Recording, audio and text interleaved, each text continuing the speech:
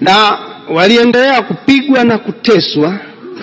Wale wananchi wanamshukuru rubani wa ile helikopta kwamba ndo yeye aliona huruma akaanza kuamlia na kuwaambia waache wasiwaue.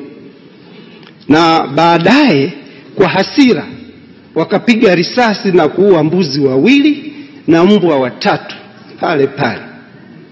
Sasa vitendo hivi kama serikali haitachukua hatua za haraka, kwa kweli Waheshimiwa Bunge, nipeni nafasi ya kumsikia. Mkipiga makofi simsikii. Vitendo hivi vinaleta taharuki kubwa sana. Viongozi wangu wa Chama cha Mapinduzi kule wameumia sana. Waheshimiwa madiwani wanaumiza vichwa, hawana cha kuwaambia wananchi, na vile vile imechonganisha wananchi na serikali yao. Wanashindwa ya waliojeruhiwa. Mmoja anaitwa Goliama Chini. Mheshimiwa, malizia hoja yako. Unataka bunge lifanye nini? Mheshimiwa Spika, hivyo ninaomba kutoa hoja ya kuahirisha mjadala unaoendelea sasa ili kujadili jambo hili la dharura ambalo linaendelea jimboni kwangu. Mheshimiwa Spika, naomba kutoa hoja. Asante.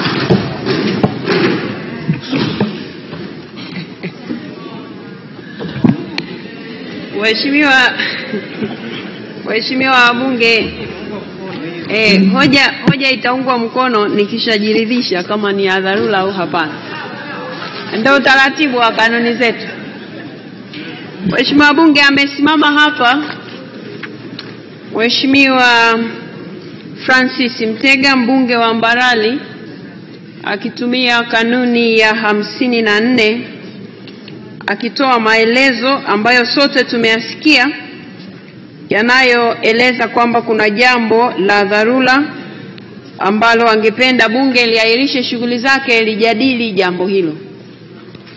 Sasa ametoa maelezo kwa kirefu, nadhani sote tumemsikia, sina haja ya kuyarejea. Lakini kwa sehemu jambo ambalo amelizungumzia hapa, nafikiri wakati Mheshimiwa Waziri Mkuu akijibu maswali yaliyokuwa yameelekezwa kwake, ameeleza kuhusu utatuzi wa migogoro kwenye maeneo ambayo wananchi wanapakana na hifadhi. Sasa ametaja baadhi ya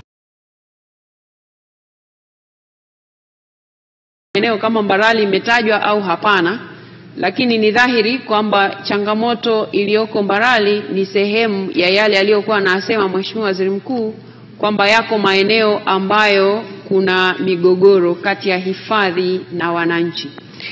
Sasa taarifa alizozitoa Mheshimiwa Mtega, na nadhani ndio maana waheshimiwa wabunge wengi baada ya kusema anaomba bunge lijadili na kutoa hoja, mmesimama wengi kuashiria kwamba taarifa alizozitoa zinahitaji hatua za ziada ambayo waheshimiwa wabunge asanteni sana, inahitaji hatua za ziada kuliko zile za kawaida ambazo huwa zinachukuliwa. Lakini hata hivyo kwa mujibu wa kanuni zetu sasa, kwa sababu kwamba jambo ni la dharura, kuna changamoto kubwa ambayo yeye ameieleza na maelezo ambayo sina haja ya kuyarejea, na kwamba inahitaji hatua za ziada. Ndio inahitaji hatua za ziada, lakini Mheshimiwa Waziri Mkuu hapa wakati akijibu swali, kwa sababu alijibu kwa ule ujumla na sasa yupo, hebu nimpe nafasi kidogo, alafu nitatazama kama hilo jambo nilitoe kwenu tujadili ama tutakuwa tumemuelewa. Mheshimiwa Waziri Mkuu, nikupe nafasi uzungumzie hiyo hoja ambayo ameisema Mheshimiwa mbunge wa Mbarali.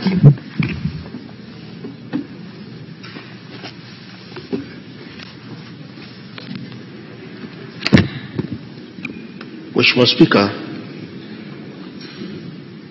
serikali imemsikia mbunge wa Mbarali akizungumzia changamoto ambayo serikali ilishatoa maelekezo tulipofanya ziara kwenye eneo hilo. Kwanza ni msihi asisitishe shughuli za bunge, lakini pia ni waombe waheshimiwa wabunge mliounga mkono tusifanye hivyo kwanza. Na waomba hili kwa sababu najua jambo hili ni nyeti na linaonyesha kwamba lina changamoto, na hiyo ndio sababu ambayo ilinifanya mie Alhamisi iliyopita kuja hapa na kutoa kauli maalum juu ya eneo hilo. Lakini leo pia kupitia swali la Mheshimiwa Mwikwabe wa Itara pamoja na Mheshimiwa Cherahani nimelitolea ufafanuzi na nimeweka commitment, ahadi ya kwenda kutatua tatizo hilo. Na iagiza Wizara ya Maliasili sasa popote walipo, waziri, katibu mkuu, mtendaji mkuu wa TANAPA waende mkoani Mbeya kukutana na mkuu wa mkoa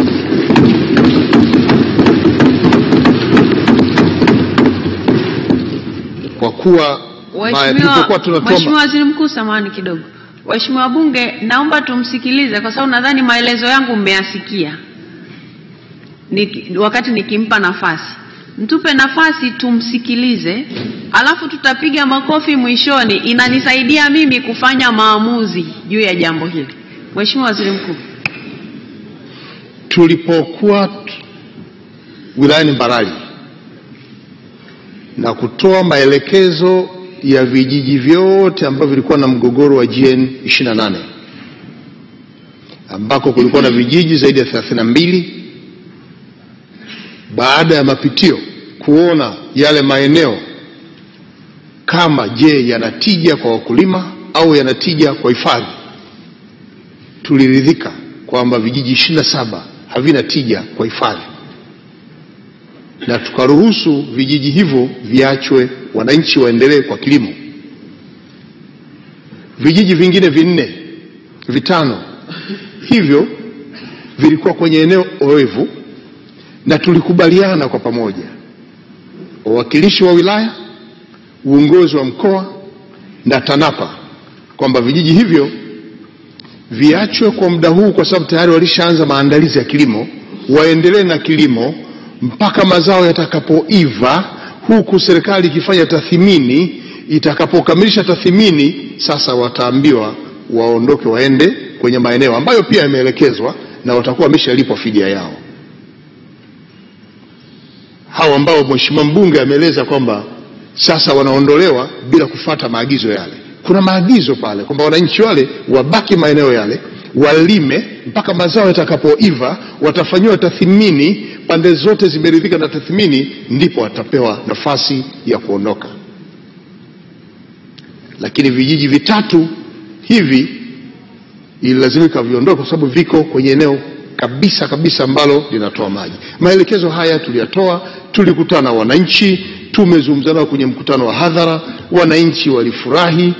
Najua wale walioambiwa waondoke moja kwa moja hawakurika, lakini vijiji 3, lakini vijiji 27 waliruhusiwa kubaki kwenye maeneo yao kwa ajili ya hili, na maliasili wanajua.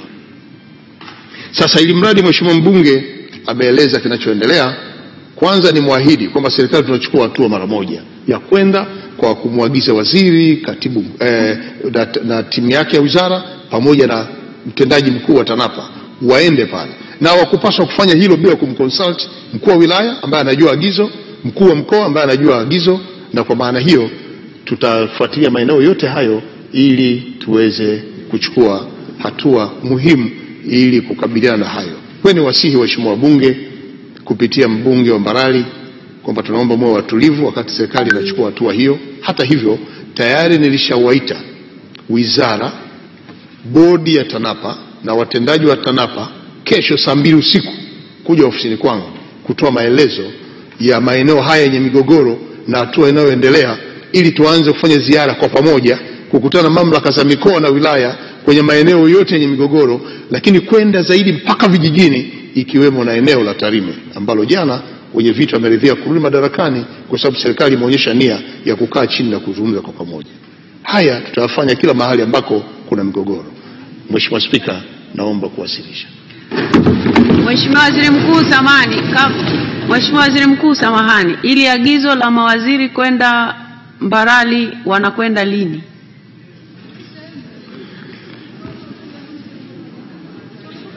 Wizara ipo na inasikia hili.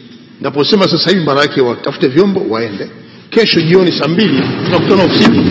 Nitapokea taarifa ya Tarime, tutapata taarifa ya Mbarali, lakini tutaendelea na kikao cha kujadili na maeneo mengine.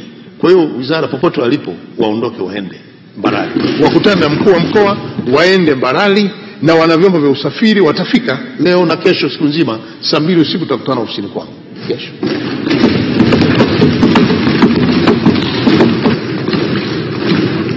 Waheshimiwa wabunge, sote tumemsikia Mheshimiwa Waziri Mkuu na maagizo ambayo ameyatoa. Kwa hivyo tunataraji kwamba hao watu wataenda huko leo muda wowote, lakini taarifa Waziri Mkuu ataipata kesho usiku ya hicho kilichoko huko, kinachoendelea huko Mbarali. Sasa kwa sababu tuna changamoto nyingi zinajitokeza kwenye hii wizara ya maliasili na utalii na hii migogoro, ni vizuri tukifika mahali tuwe tunalimaliza moja tunaelekea lingine na lingine. Sasa imeagizwa wizara ielekee Mbarali. Tunataraji itakapokuja itakuwa imetatua mgogoro wa Mbarali. Kwa hiyo waheshimiwa wabunge, nadhani tuvute subira.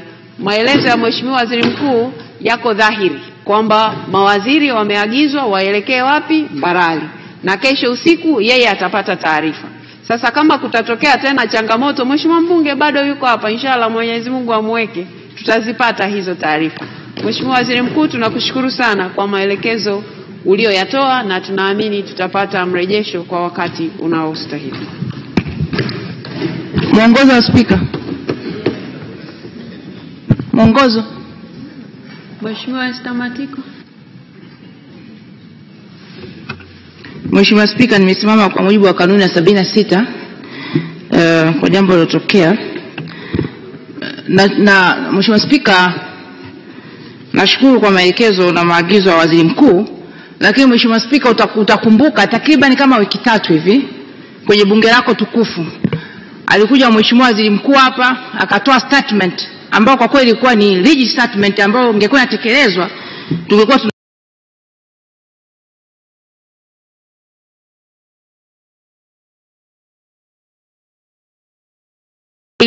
bado tunaona watendaji wanaendelea kukiuka.